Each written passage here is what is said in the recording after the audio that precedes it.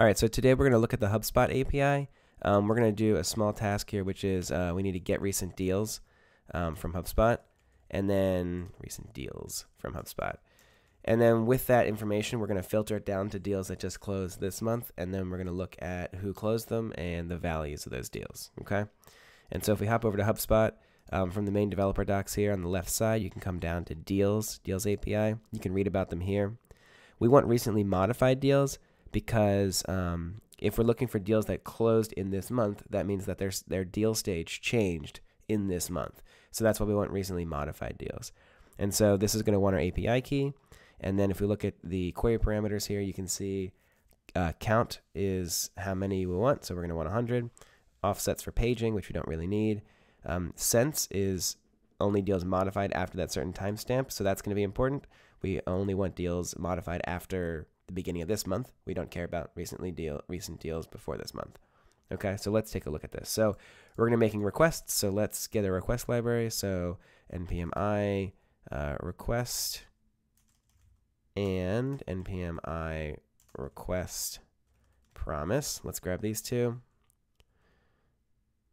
Cool. And so we want const request equals, I can never spell it, equals request, nope, require, request promise.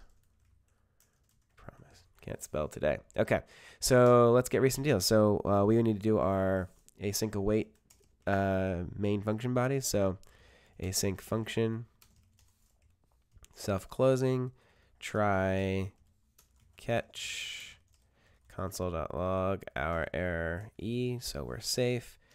Okay, let's put our notes in here. So what are we going to do here? So we're going to get recent deals from HubSpot. We're going to filter to this this month, and then we're going to print who they are, and then sum it up.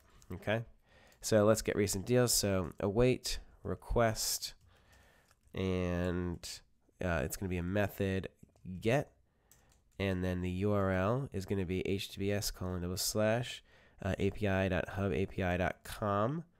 I'm going to let's go to HubSpot. Let's grab this deal endpoint /deals v1 boom modified. Awesome.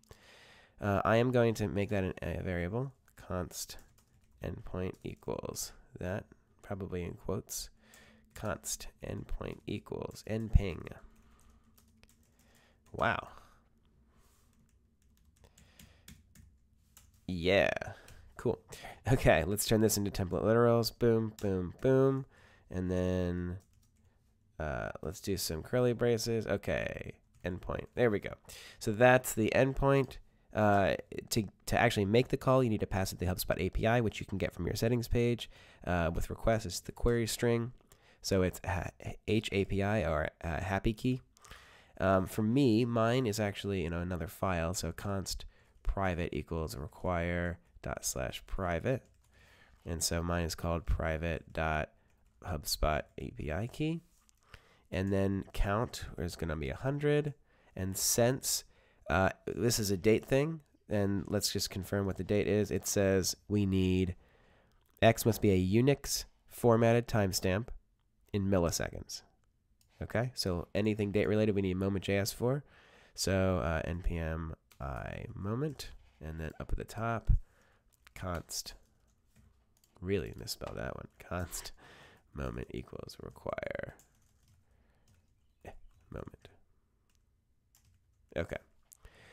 Then since, so we want to do moment dot, we don't want now, which this would be, we want this beginning of the month, since we're talking about this month only. So start of month. To get a Unix timestamp, you use the Unix function. Now this is in seconds, and HubSpot said they wanted it in milliseconds, so we have to times by 1,000 to get seconds to milliseconds. Okay, and then we need to set JSON to true so that the headers are set correctly. JSON to true. Okay, so that's going to be const deals equals. And then I actually have a function here called, let's see, const. I think I've misspelled that every single time. Masked deals equals private.mask deals. This is just going to hide some of the information in there so that I can show you the output. Let's take a look at the output. Boom. Let's see. How'd we do? Node index. Const endpoint needs an equal sign. Boom. Let's try it again. Hey, there we go. Okay, so these are all the deals. Awesome. Let's look at one deal in particular since all this is collapsed. So let's look at masked deals. 0. Undefined. And that's because it's masked deals dot results. Okay, so here's one deal.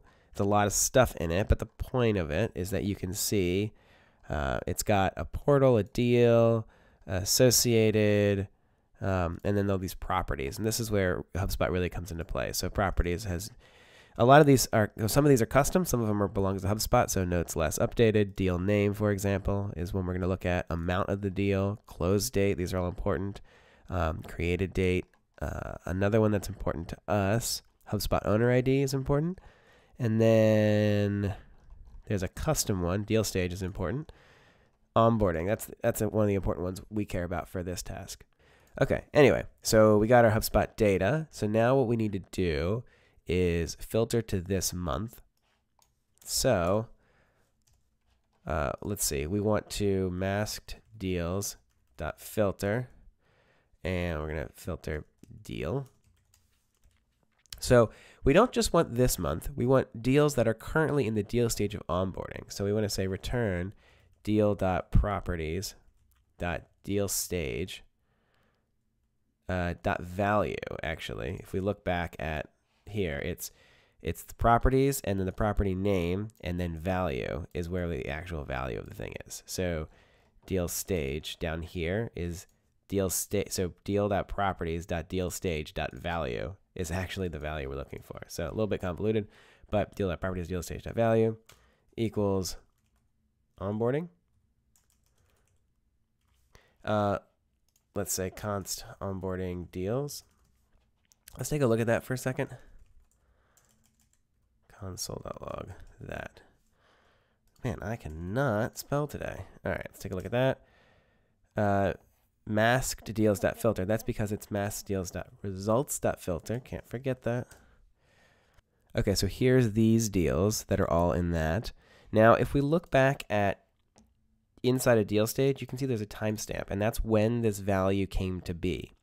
So we actually want not just that the deal stage is set to onboarding, but also that it was set to onboarding in this month. So we care that this timestamp is greater than today, or really greater than the beginning of this month.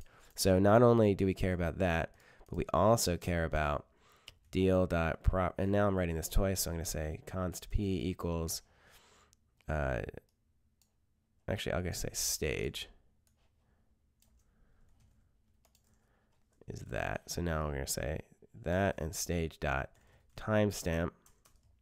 So we want the timestamp to be greater than basically this thing, which is the beginning of the month in Unix.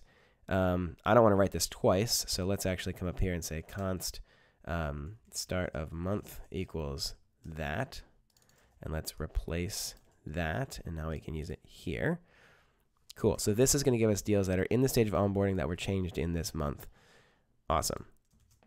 And let's see what happens. Cool. And there are, I don't know how many there are, so let's just do a dot length since there's all these extra properties. 3. Perfect. So those are all the deals in this month. Great. Let's map over this. You saw that how many, there was like a ton of properties, right? We don't need all those properties. We just want a few. So we're going to say onboarding deals.map deal. Let's see here. What do we want to map? We want to look at, we want to return like a new, sort of a new object here. We can do it in, we could write this and return an object. There's another way to do this, which is doing an implicit multi-line return. So instead of that, you actually wrap this in parens like this. And this now becomes the object we're returning. Okay, and so we will return name deal.properties dot, let's see, it was called deal name dot value, and then we wanted amount, which is deal dot property. You know what? Meh, it's fine. Whatever. I was gonna shorten this, but it's fine. All right, amount dot value, and then we want setup fee, deal dot properties dot it's called onboarding dot value, and then date. It's the close date, so deal dot properties dot close date dot value. But this is not in a format we want to read. So let's print it out first before I pass it in a moment, because I don't know what type it is. All right, so that's date, and then owner. So if we look at the HubSpot owner, actually here, let's just say deal.properties dot HubSpot owner, or it's called HubSpot owner ID dot value. Okay. Let's just say const mapped equals. Okay, so let's log this out for a second. Let's see what we get. So we're just making a friendlier object. Cannot read property value of undefined. So I happen to know that that's on line 35. I happen to know that one of these doesn't have onboarding. So we actually need to say if deal.properties.onboarding, then deal.properties.value, otherwise 0. There we go. Okay, so here's our 3 things, which is great. Notice the owner, though, is a number, and the date is a timestamp. So, and it's a string timestamp even more. So to get the date right, we actually have to pass it into moment.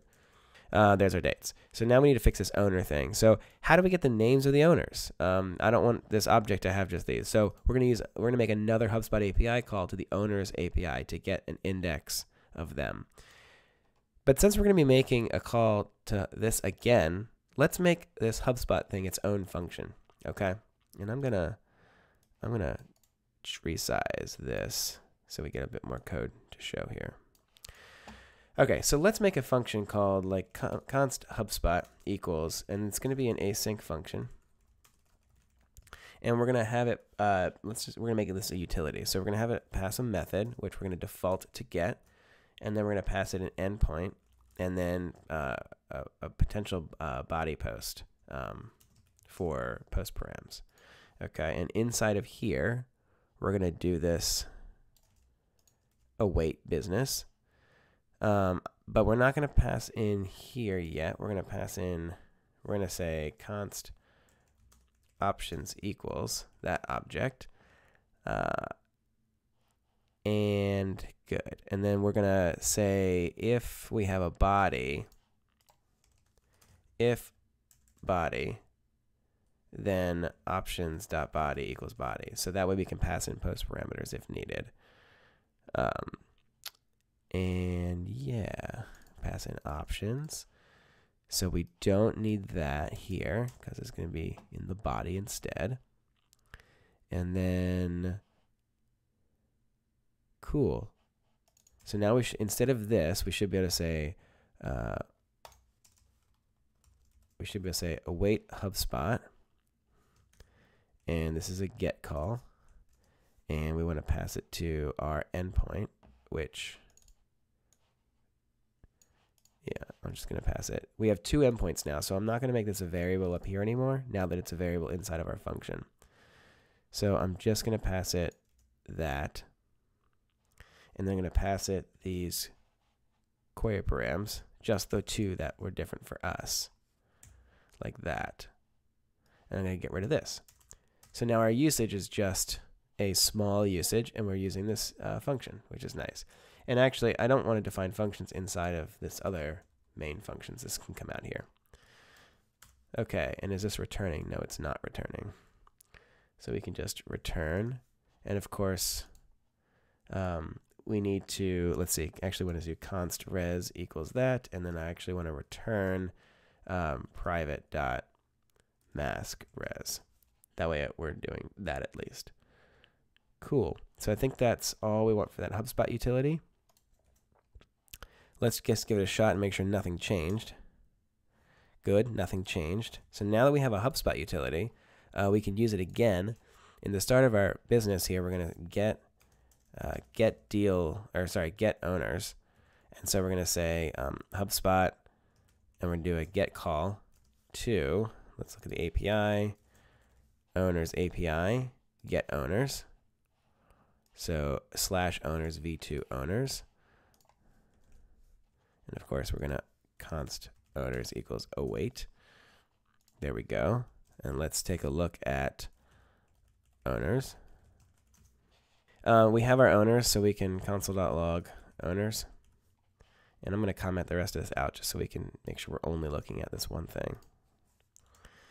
And there's a lot of stuff here. So we actually want a dictionary. And so we want a new object keyed by owner ID, so we can then grab like the first name. Now, you could write a function in a reduce to do this, but there's actually a really cool utility built into Lodash for this. So I'm going to actually npm I Lodash, and then const underscore equals require Lodash. And then in here, we can actually just say const. Let's actually change this to HubSpot owners, because I want that other variable.